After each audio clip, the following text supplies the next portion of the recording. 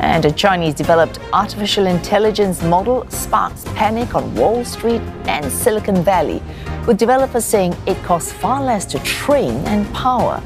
The US president warning it's a much-needed wake-up call. And more on DeepSeek, we're joined by Deepika Giri. She's Associate Vice President and Head of AI Research at IDC APAC. Ms. Giri, that wake-up call that Mr. Trump mentioned, who needs to wake up and what should they wake up to and what should they do once they do wake up? Well, I think, what he referred to was in response to the kind of drastic reactions from the Wall Street itself, from investors dumping those stocks of NVIDIA and, thereby depleting a significant market share. But that apart, I think there's a very common conception that, when you need to implement AI or invest in AI or generative AI, there needs to be a huge amount of investment. And these investments could be, to the tune of hundreds of millions of dollars, right? And this DeepSeek announcement and the way it has come about, I think, has sort of changed that perception a bit. In the sense that people now know that, okay, I don't need to pay as much as I paid for its competitor earlier on. And I think that is sort of, started to encouraging people to actually ask the question around, okay, do we really need to invest these kind of investments, huge investments, or, do we need to rethink our strategy around how we approach AI?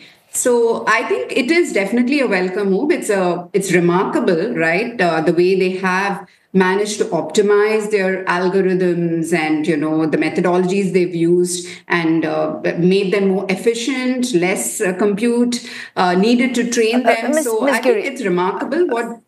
Okay, it's remarkable. But, for example, Sam Altman has a response. He said computing power at the level we've seen so far, requiring that amount of money, is necessary. For anyone wanting to to take issue with DeepSeek's newest model, will say, for every cent you spend, you will get something in return.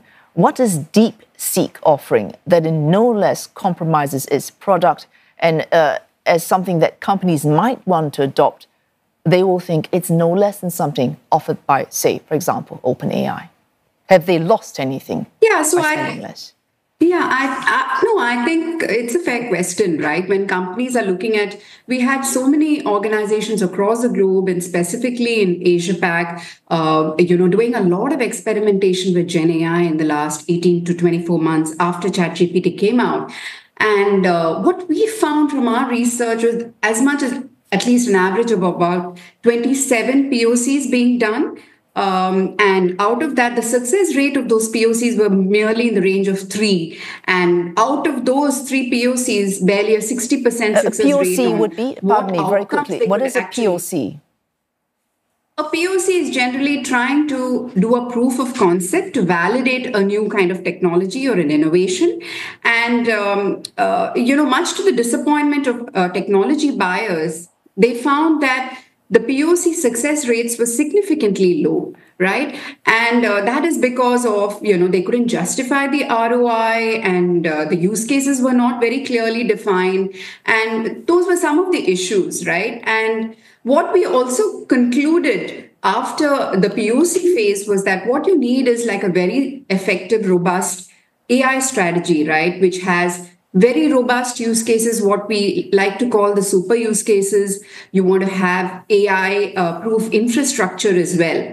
Now, coming to the infrastructure point, I think the biggest contributor to the cost of AI training is AI infrastructure, right? The chip itself, and it's scarcely available. It's very expensive. And when you're talking about training large language models, such as the ChatGPT, needs so much of data and, billions of parameters that need to be trained, needs a lot of compute.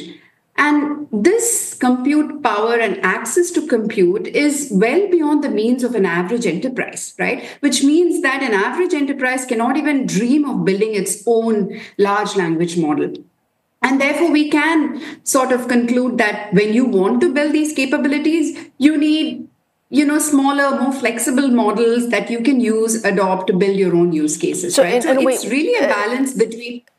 So what DeepSeek is doing, it is in fact just a signpost along a trend that is already happening. So smaller models, a shift to inferencing, Yes. a shift to open source, a shift to more targeted, delivering very specific users for businesses that might want to adopt your service. Is this the trend we are already seeing? And I think IDC has been saying this for a while now. We will see the emergence of smaller models, specialized models, domain-specific models that will sort of increase the adoption. On one hand, I think it will bring down the cost of adoption as well.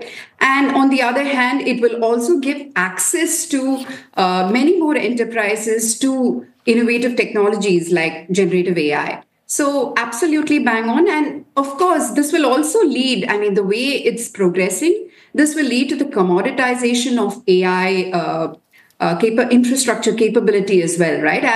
As something becomes more easily available, the cost will come down, cost per token will come down, and therefore adoption will be much more, right? And the whole myth about whether NVIDIA will be able to sustain or not, maybe, the needs for pre-training or large-scale training will go down. But as adoption increases, you need to use compute to inference, right, to drive your use cases. And that is really where you need compute as well. So I don't see the need for compute going down. I think it's just a shift in the way compute will be leveraged and the kinds of compute will change.